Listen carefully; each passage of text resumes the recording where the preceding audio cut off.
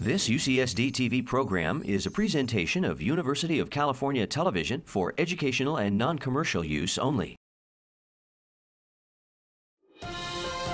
This is a podcast of Scripps Institution of Oceanography at UC San Diego. To learn more about how you can support Scripps, visit us online at scripps.ucsd.edu. Around the world, locations that remain free from human influence are disappearing. From rainforest jungles to the deep sea, human impacts are increasingly being felt in more and more sites across the planet. In the early 1990s, several organizations united to help protect the world's biodiversity.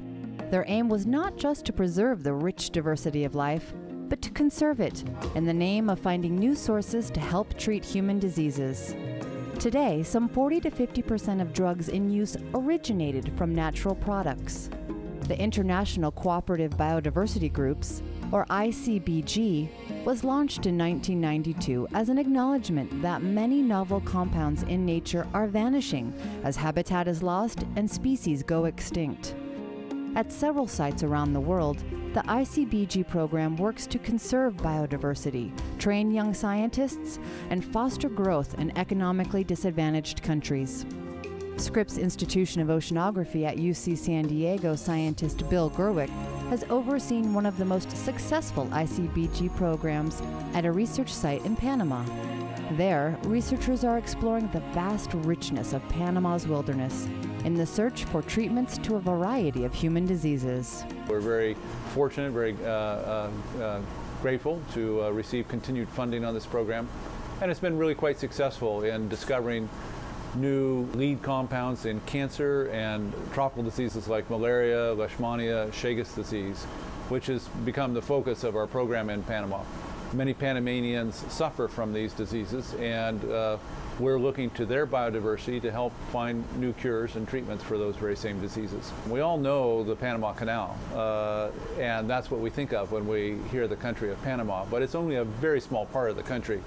And having been there now quite a number of times over the years, I've come to realize that Panama is an amazingly remote part of the world, with many parts of it just very inaccessible by any kind of vehicle. You really have to hike to these spots or take boats from distant locations. Perhaps the best example of the success of Gerwick's ICBG program in Panama is a cancer drug candidate discovered in a remote island off the Central American country's coast.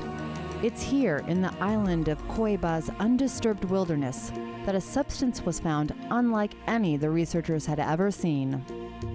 The island of Cueva is really a remarkable island, and it's essentially uninhabited, except for a few prisoners that still remain there from a larger prison that used to be there.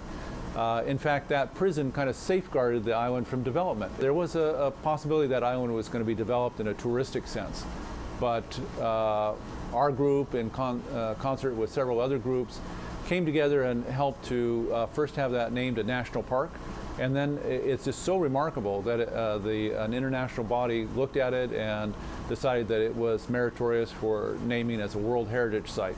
So this really puts it into a long-term conservation status, and it was from some diving around the island of Cueva that we collected some thin filaments that were grouped together into it looked like somebody's hair was waving off the seafloor back and forth, and in fact it was kind of purplish white in color. And we made a collection of that and tested the extract of that material. So we extract the oily constituents from that tissue. And we found that it had amazing cancer cell toxicity associated with that extract. What's most exciting about this compound, which we were pleased to call Cuevamide after the island of Cueva, Cuevamide A actually, is that it is a novel kind of structure. We've never seen a structure of quite this sort before, and it kills or inhibits the division of cancer cells in a way that we've never seen before. Bill Gerwick is joined at the Panamanian ICBG research program by Lena Gerwick, a Scripps biologist, and Scripps postdoctoral researcher Marcy Balunas, who also holds a postdoctoral fellowship at the Smithsonian Tropical Research Institute in Panama. So why is it so important to keep our biodiversity?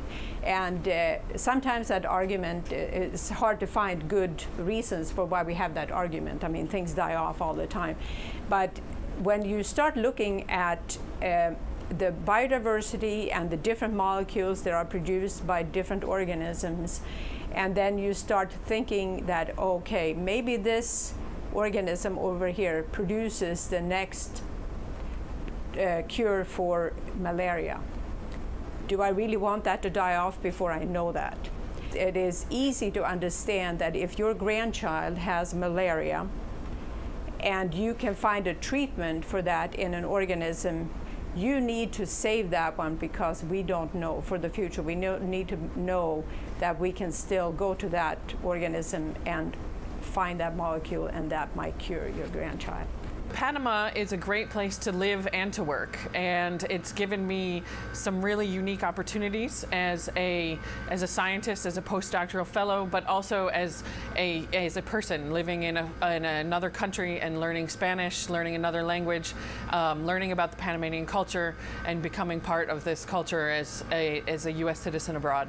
So working in Panama, it's an adventure every day. I have adventures in the city, so urban adventures, and I have adventures during hiking trips or during marine collection trips, and we go to places that are amazingly wonderful, and some of which have been protected by the Panamanian government and therefore have really stayed in a pristine condition, where we're seeing things like sharks and rays and all sorts of different organisms, and it's really an amazing experience.